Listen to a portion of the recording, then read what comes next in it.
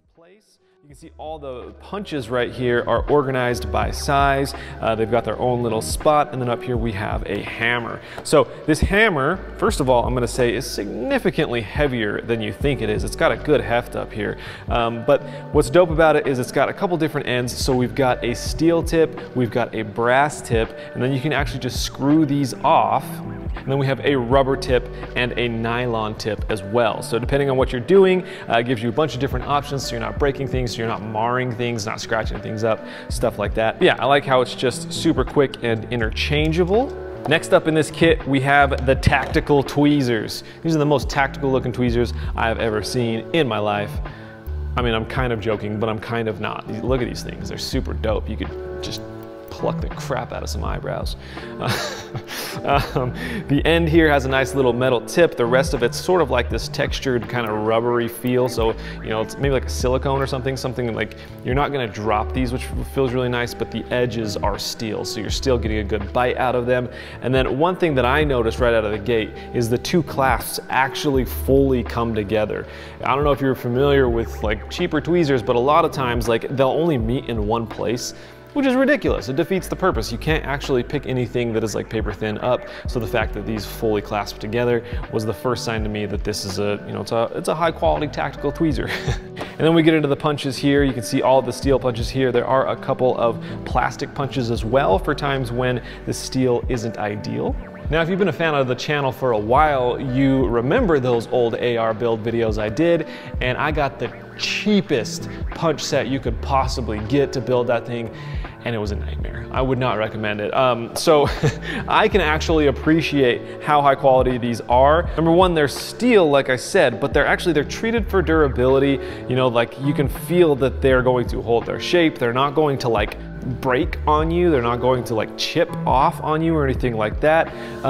So all the way down to a 1/16 of an inch, which is this guy. I remember my 1/16 of an inch in the cheap kit, and it was certainly not this durable. I'll tell you that much. The other thing I really like about these is they have these like little rubber bands around them, which actually just help to keep them in place in this kit. That's a really small detail, but it's small details like that that really stand out to me. They show that they used this kit a little bit, and then, you know, these were probably falling out, and they're like, hey, we gotta do something about that. So the fact they went that extra step shows me that they really do care about their product. And they are all marked down here for easy access. They're marked in the case as well as marked on the actual punch themselves. So a really nice, simple, clean setup. And then over here, as I mentioned, it does come with this little bench block as well. You've also got this non-slip silicone mat, which just fits right on this. And then if you're, you know, on something that would normally slip around, it's going to keep everything nice and sturdy there for you. But yeah, let's go ahead and just put this thing through its paces really quick. You can get an idea of how this works. Like I said, I can't really show too much on YouTube, so I'll kind of give you an idea of what this thing is used for, and then we'll wrap up from there. Okay, so I've got a 1911 here. It is filled stripped. Here's the frame. But let's say I want to take it a step further, and I really want to get to the nitty gritty. I want to do a full detail strip of this thing. There's going to be a lot of pins that I'm taking out, and I'm not going to go through all those, but I'm going to show you what it looks like when we take one of these out. So you'll notice down here in this very corner is what looks like a pin, but there's a kind of a big divot in it. And that's exactly what these roll pin punches are made for. So these roll pin punches, you'll see on the very end here, they have like this kind of dome that comes outwards as well as a flat surrounding. So the idea of this is that dome will actually fit into that concave portion, hold the punch exactly where it needs to be, and allow you to drive this thing straight through. So you're not going sideways, you're not wandering, marking up your gun, anything like that. And then this bench block allows me to line that pin up with one of these holes so that I won't lose that thing. So I'm gonna grab my hammer out here. We'll throw this guy right on there. Okay, and you can see I didn't have any issue holding that in place. When I told you earlier that I had a really cheap punch set last time, I did not have any roll pins, and that was incredible how much easier that is than trying to keep a flat punch on a pin like that. So now that's completely moved out of the way. You can see this went straight through the hole, and there is my pin, so I don't have to worry about losing that.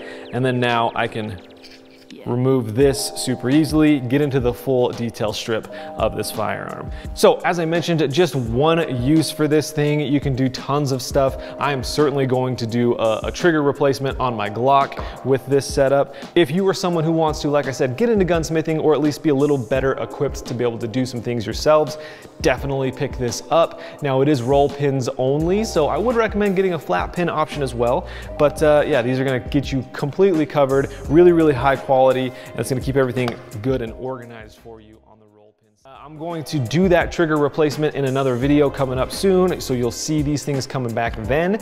If you want to check these out for yourselves, there's a link down in the video description below. This kit here is running you $39.99, so 40 bucks on Amazon, I believe.